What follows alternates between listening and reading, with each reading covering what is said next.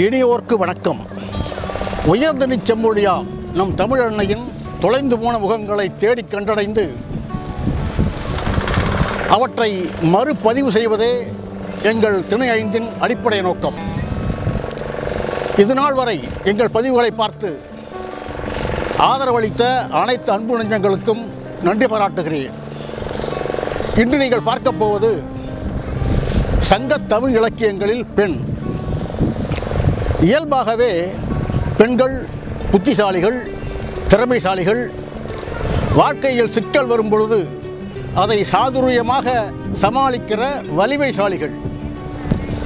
இந்த நாளிலும் கிராமப்புறங்களில் பெரிய குடும்பங்கள் நிர்வகிக்கிற படிப்பறிவே இல்லாத பெண்களை நாம் பார்க்க முடியும். இந்த பெண்களுக்கு இவ்வளவு ஞானத்தை யார் தந்தது? அது எங்கிருந்து வந்தது? இந்த கேள்விக்கு நமது மகாகவி பதில் சொல்வான். பெண்ணுக்குள் ஞானத்தை வைத்தான் புவி பேணி வளர்த்திடும் ஈசன், மண்ணுக்குள்ளே சில மூடர் நல்ல மாதர் அறிவை கெடுத்தார். ஆம், பெண்களுக்கு ஞானத்தை வைத்தவன் ஈசன். சரி, இந்த நாட்களில் மட்டும்தானா? சங்க இலக்கிய காலங்களிலேயே பெண்கள் மிகவும் புத்திசாலிகளாக திகழ்ந்திருக்கிறார்கள்.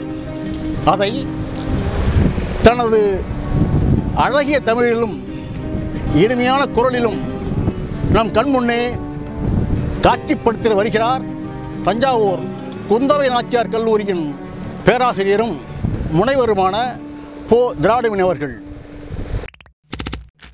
சங்ககால தமிழர் வாழ்க்கை அறத்தை அடிப்படையாக கொண்டது. சங்க தமிழர்கள் தமது வாழ்க்கையை அகமென்றும் புறமென்றும் வகுத்திருந்தார்கள். அந்த சங்க தமிழருடைய வாழ்க்கையில் பெண்ணினுடைய இடம் எப்படி இருந்தது? சங்க இலக்கியமாகிய 8 தொகை 10 பாட்டு ஆகிய 14 மேற்கணக்கு நூல்களில் பெண் குறித்த தகவல்கள் காண கிடைக்கின்றன. பெண்கள் அக்காலத்தில் எப்படி வாழ்ந்தார்கள்? அவர்களுக்கான இடம் எப்படி இருந்தது? சங்க காலத்தில் எல்லா விதமான உரிமைகளும் இருந்தது.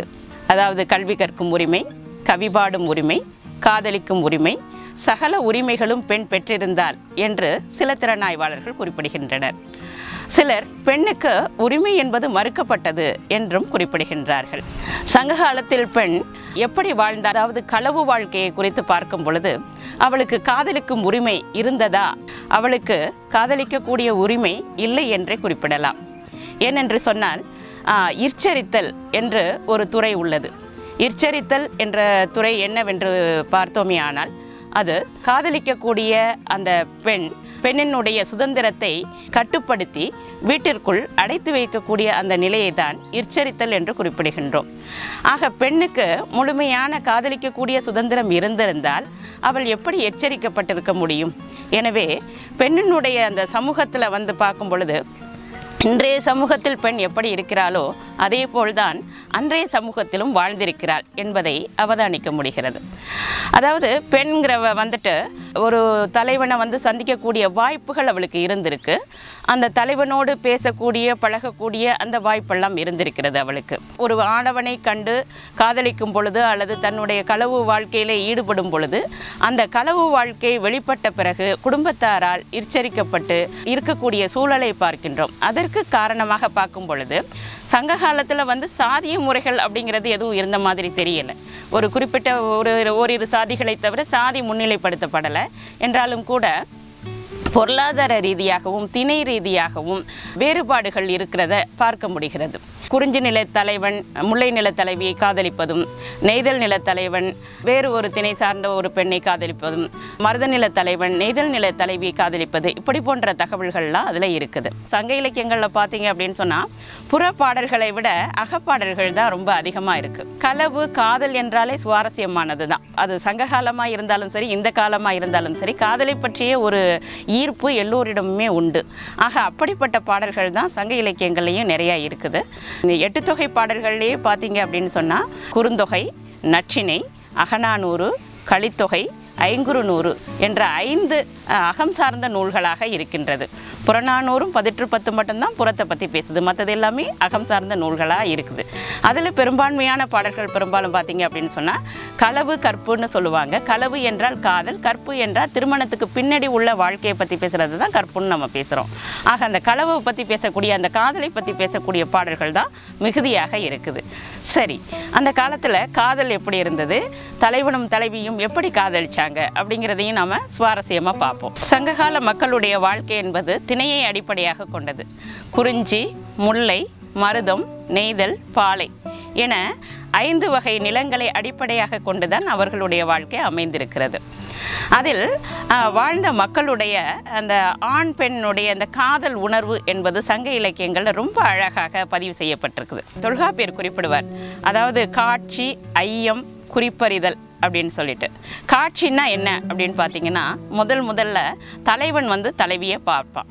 தலைவியை பார்த்தோன்னே அவனுக்கு அந்த பெண்ணின் மீது காதல் ஏற்படும். அந்த பெண்ணை பார்த்தோன்னே அந்த பெண் எப்படி வருவான்னா, ஒரு தோழியர்கள் புடைசூழ வருவா. அவளை பார்க்கும் பொழுது இவனுக்கு இது பூலோக பெண்ணாக இருப்பாளா, அல்லது தேவலோக பெண்ணாக இருப்பாளா, அல்லது மோகினியாக இருக்குமோ என்ற ஐயமெல்லாம் ஏற்படும். முதல் நிலையில் தலைவன் மட்டுமே பார்க்கக்கூடியது என்னென்னு சொல்கிறாங்க அப்படின்னாக்க, தலைவி வந்து தலைவன்கிட்ட வந்து தன்னுடைய காதலை சொல்லலை, தலைவன் மட்டும்தான் தலைவியை பார்க்குறான். இப்போ அந்த மாதிரி நிலையை கைக்கிளை அப்படின்னு சொல்கிறாங்க, ஒருதலை காதல் அப்படின்னு சொல்கிறாங்க. தலைவியினுடைய கூந்தலில் அணிந்திருக்கக்கூடிய மாலையானது வாடி இருக்குது. அதன் பிறகு அவளுடைய கண்கள் இமைக்குது. அவள் வந்து அணிந்திருக்கக்கூடிய அணிகலன்கள், பிறகு அவளுடைய பாதமான பூமியில் படுது. ஆக இந்த குறிப்புகளை எல்லாம் வைத்து இவ்வளவு பூலோக பெண்தான் அப்படிங்கிற அந்த முடிவுக்கு வர்றாங்க. பூலோக பெண்தான் என்ற முடிவுக்கு வந்த பிறகு தலைவிக்கும் வந்து தலைவன் பார்க்கறது தெரியுது. பார்க்கறதுக்கும் நோக்கிறதுக்கும் வேறுபாடு உண்டு. ஒருத்தங்க நம்மளை சாதாரணமாக பார்த்தாங்க அப்படின்னு சொன்னால் அது நமக்கு எந்த விதமான ஒரு சலனத்தையும் ஏற்படுத்தாது. ஆனால் நோக்குனாக்க கண்டிப்பாக நமக்கு வந்துட்டு அந்த சலனத்தை ஏற்படுத்தும். அந்த ஒருத்தங்களை குறுன்னு ஒருத்தங்க பார்க்குறாங்க அப்படின்னு சொன்னால் நம்மையும் அறியாமல் யாரோ நம்மளை பார்க்குறாங்களே அப்படின்னு நம்ம திரும்பி பார்ப்போம். ஆக தலைவன் வந்து அந்த பெண்ணை நோக்க அவளும் அவனை பார்க்கின்றாள். அப்போ இருவருக்கும் இடையே காதல் வருகின்றது. சரி, இந்த காதல் வரும்பொழுது எப்படியெல்லாம் வருது அப்படிங்கிறத சங்க இலக்கியங்களில் ரொம்ப அழகாக சொல்லியிருக்காங்க. நகைச்சுவையாக கூட ரொம்ப அழகாக சொல்லியிருக்காங்க. சின்ன வயசுலேருந்தே ஒரு அந்த தலைவனும் தலைவியும் பக்கத்தில் இருக்கக்கூடிய ஒரு கலித்தொகையில் ஒரு சுவாரஸ்யமான ஒரு பாடல் உண்டு. அந்த பையன் வந்து அந்த பெண் தோழிகளோட விளையாடும் பொழுது பார்த்தீங்க அப்படின்னு சொன்னால் அடிக்கடி சேட்டை பண்ணுவான், அடிக்கடி அந்த பெண்ணிட்ட வம்பிழுத்துட்டே இருப்பான். வீடு கட்டி விளையாடுவாங்க இல்லையா சின்ன குழந்தைங்கள்லாம், அது மாதிரி விளையாடுறாங்க. அப்படி விளையாடும் போது இந்த பையன் என்ன பண்ணுவான்னா, போய் அந்த வீட்டை வந்து காலால் அப்படியே சிதைக்கிறது, அந்த மாதிரி செய்கிறது. அதுக்கப்புறம் அந்த பெண் சூடி இருக்கக்கூடிய பூவை பிச்சுக்கிட்டு ஓடுறது. அதன் பிறகு அவங்க விளையாடக்கூடிய பந்தை அதை எடுத்துக்கிட்டு ஓடிடுறது. இந்த மாதிரி சேட்டைகளை எல்லாம் அந்த பையன் சின்ன வயசுலேருந்தே செஞ்சிட்ருக்கான். அவன் கொஞ்சம் பெரியவனாக வளர்ந்துடுறான். அப்போ அவங்களுக்குள்ள அந்த மோதலுக்கு பின் காதல்னு சொல்லுவாங்க இல்லையா, அந்த மாதிரி நிகழ்வை தான் இந்த பாடலில் பதிவு செஞ்சுருக்காங்க. ஒரு குறிப்பிட்ட வயது வந்த பிறகு அவன் பெரியவனான பிறகு ஒரு நாள் என்ன செய்கிறான், தலைவியுடைய வீட்டுக்கு பகல் நேரத்தில் போகிறான். ஆனால் அந்த காலத்தில் என்னென்னா, தலைவன் வந்து பகல் நேரத்தில் தலைவியை தேடி போகிறதாக எந்த பாடல்லையும் குறிப்பிடப்படலை. பெரும்பாலும் இரவு குறி பகற்குறின்னு இருக்கும். பகற்குறி என்பது பார்த்திங்கன்னா வீட்டை விட்டு தள்ளி தூரமாக கொஞ்சம் இருக்கும். அதுவும் தலைவி சொல்லக்கூடிய இடத்துல தான் தலைவனும் தலைவியும் சந்திப்பாங்க. அந்த மாதிரி தலைவனும் தலைவியும் சந்திக்கக்கூடியதை வந்து பகற்குறி அப்படின்னு சொல்கிறாங்க. இரவு நேரத்தில் பார்த்திங்க அப்படின்னு சொன்னால் வீட்டுக்கு பக்கத்திலே, அதாவது வேலிக்கு பக்கத்தில் அம்மா உள்ளேருந்து கூப்பிட்டாங்க அப்படின்னு சொன்னால் காதில் கேட்கக்கூடிய தூரத்தில் இருக்கக்கூடியதை தான் இரவு குறின்னு சொல்கிறாங்க. இரவு நேரத்தில் சந்திக்கிறத இரவு குறின்னு சொல்லுவாங்க. ஆனால் அந்த மாதிரி சூழல்கள் இருக்கும்போது தலைவன் ஒரு நாள் தலைவி வீட்டுக்கு வர்றான். அப்போ வந்து தலைவியும் அவங்க அம்மாவும் வீட்டுக்குள்ளே இருக்காங்க. அப்போ வீட்டில் யாராவது இருக்கீங்களா, எனக்கு ஒரு சொம்பு தண்ணி வேணும் குடிக்கிறதுக்கு அப்படின்னு சொல்லி அவன் கேட்குறான். தண்ணி மோர்க்கக்கூடிய சொம்புன்னு சொல்லுவோம் இல்லையா, அதை வந்து கரகம்னு சொல்கிறாங்க. அது பொன்னால் ஆகிய கரகம்னு சொல்கிறாங்க. அதில் அந்த அம்மா தண்ணியை எடுத்து கொடுத்து, அம்மா இந்த தண்ணியை கொண்ட கொடுத்துட்டு வா அப்படின்னு சொல்கிறாங்க. இவன் வெளியில் வந்திருக்கிறது யாருன்னு இந்த பெண்ணுக்கு தெரியாது. இந்த தண்ணியை எடுத்துக்கிட்டு அவள் போகிறா. போய் அந்த தண்ணியை கொடுக்கும்போது அவன் என்ன செய்கிறான் அப்படின்னு சொன்னால், அந்த சொம்பை மட்டும் வாங்காமல் அவளுடைய கையை, வளையல் அணிந்திருக்கக்கூடிய அந்த கையை அப்படி தழுவி அதை வாங்குறான். வாங்கும்போது அப்போ தான் அவளுக்கு தெரியுது, வந்திருக்கிறது இவன் தான் அப்படிங்கிறத அவள் தெரிஞ்சுக்கிறா. உடனே என்ன செய்கிறா, அம்மா இவன் செய்கிற காரியத்தை பாருங்க அப்படின்னு சொல்லிட்டு அவங்க அம்மாவை அழைக்கிறா. அழைக்கிறா. உடனே அவங்க அம்மா உள்ளே இருந்து பதறி ஓடி வர்றாங்க. ஓடி வந்தோடனே என்னாச்சுமா என்ன அப்படின்னு கேட்குறாங்க. இவன் வந்து ஒன்றும் இல்லைம்மா, இவன் வந்து விக்கிட்டான் அப்படின்னு சொல்லிட்டு அவனை காட்டி கொடுக்காம இவனுக்கு விக்கல் வந்துருச்சு அப்படின்னு சொல்கிறாங்க. தண்ணி குடிக்கும்போது விக்கல் எடுத்துருச்சு அப்படின்னு சொன்னோன்னே அவங்க அம்மா வந்துட்டு என்ன செய்கிறாங்க அப்படின்னா, பார்த்து குடிக்கக்கூடாதா தம்பி அப்படின்னு சொல்லிட்டு அந்த முதுகில் வந்து அப்படி நீவி விடுறாங்க. நீவி விட்டோன்னே அந்த தலைவியை பார்த்து அந்த தலைவன் என்ன செய்கிறான் அப்படின்னா, என்னை மாட்டி விட பார்த்தியடி அப்படின்னு சொல்லிட்டு அப்படியே முறைச்சி பார்த்தாலும் கூட, பார்த்தியா என்னுடைய மாமியாரே என்னை வந்து தட்டி கொடுத்துட்டாங்க அப்படின்னு சொல்கிற மாதிரி சிரிச்சிட்டு, அதாவது நக்கெல்லாம் சிரிச்சிட்டு அவளை பார்த்து சிரிச்சிட்டு போனான் அப்படிங்கிற அந்த தகவலை வந்து தன்னுடைய தோழிகிட்ட பகிர்ந்துக்கிறான். சின்ன வயசுலேருந்தே அந்த தலைவன் வந்து அந்த தலைவிகிட்ட அடிக்கடி சண்டை போட்டுக்கிட்டே இருந்திருக்கிறான். அந்த தலைவிக்கும் அவனுக்கும் அடிக்கடி சண்டைகள் வந்திருக்கு. அவங்க விளையாடும் போதெல்லாம் பிரச்சனை கொடுத்துக்கிட்டே இருந்திருக்கிறான். ஏன்னு சொன்னால் சிறுபட்டின்னு சொல்கிறாங்க. சிறுபட்டி அப்படின்னு சொன்னால் கட்டுப்பாடு இல்லாமல் வளர்ந்தவன் அப்படிங்கிற அந்த பொருள் கொடுத்துருக்காங்க. ஆக அப்படி வந்து துருதுருன்னு இருக்கக்கூடிய தலைவன் இப்படி ஒரு சேட்டையும் அவன் செஞ்சாங்கிறத சொன்னது மட்டும் இல்லை. இந்த இடத்துல தலைவிக்கு அந்த தலைவன் மீது இருந்த காதலையும் இந்த பாடல் தெரிவிக்குது. ஏன்னு சொன்னால் அவன் வந்து கையை தழுவி அதை வாங்கும் பொழுது அதை தன்னுடைய தாய்கிட்ட வந்து அந்த பெண் காட்டி கொடுக்காம அவனை காப்பாற்றி விட்டாரா. அவன்கிட்ட கொஞ்சம் மாட்டி விடுற மாதிரி அம்மா கிட்ட செஞ்சாலும் கூட, ஆனால் அந்த பையனை வந்து என்ன செய்கிறா, காப்பாற்றி அனுப்பிடுறா. ஆக இதன் மூலமாக தலைவிக்கு அவன் மீது இருந்த அந்த காதல் தெரியுது அப்படிங்கிறத நம்ம பார்க்குறோம். அந்த பாடல் ரொம்ப அருமையான பாடல். அந்த பாடலை நான் இங்கே குறிப்பிடலாம் அப்படின்னு நினைக்கிறேன். சுடர்தோடி கேளாய் தெருவில் நாம் ஆடும் மணற்சிற்றில் காலின் சிதையா அடைச்சிய கோதை பறிந்து வரிவந்து கொண்டோடி நோதக்கச் செய்யும் சிறுவட்டி மேலோர் நாள் அன்னையும் யானும் இருந்தோமா இல்லீரே உணிநீர் வேட்டேன் என வந்தார்க்கு அன்னை அடர் பொற் சிகரத்தால் வாக்கி சுடரிலாய் உண்ணி நீர் ஊட்டி வா என்றாள். என யானும் தன்னை அறியாது சென்றேன். மற்ற எண்ணை வளைமுன் கை பற்றி நலிய தெருமந்திட்டு அன்னாய் இவன் ஒருவன் செய்தது கான் என்றேனா. அன்னை அலறி படர்தர தன்னை யான் உண்ணி நீர் விக்கினான் என்றேனா.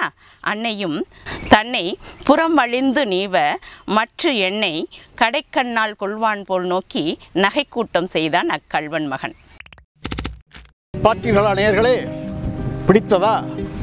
உங்கள் கருத்தை மறவாது பதிவு செய்யுங்கள். நண்பர்களுக்கு பரிந்துரை செய்யுங்கள். நீங்கள் அவசியமாக செய்ய வேண்டியது சப்ஸ்கிரைப் செய்யுங்கள். அதுதான் எங்கள் திணை 5 அங்கீகாரமாக இருக்கும். நன்றி, வணக்கம்.